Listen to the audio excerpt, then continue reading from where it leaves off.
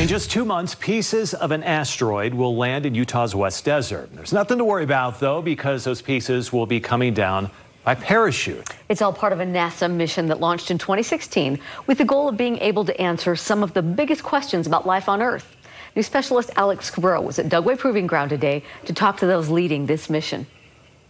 It doesn't look like much, but if the saying, big things come in small packages, is true, well, it doesn't get any bigger than this. How did we get here on Earth? How did life form here on Earth? Those are questions humans have had since the dawn of time. In 2 months, Richard Witherspoon says this little capsule just might contain the answers. This is probably one of the most exciting moments I've ever had in my life. Witherspoon is part of a NASA mission called OSIRIS-REx that landed a spacecraft onto asteroid Bennu in 2020, collects some rocks there, and is currently bringing that material back to Earth.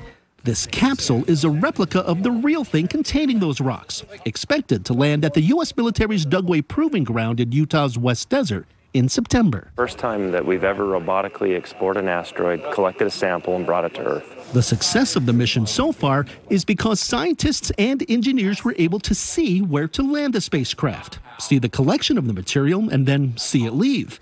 The cameras allowing them to see some 200 million miles away from Earth were designed by Utah State University's Space Dynamics Laboratory. A lot of pressure, has to work. When you launch something to outer space, you're not going to be able to get up there and fix it. Now, once the capsule is picked up in the desert, it will be brought by helicopter to this building, which is also here at Dugway.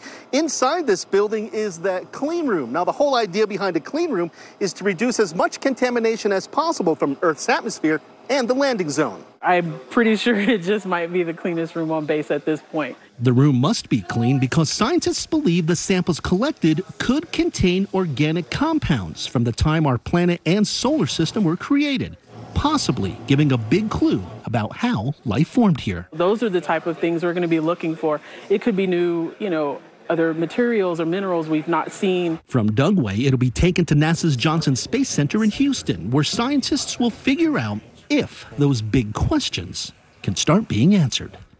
In Dugway, Alex Cabrera, KSL 5 News.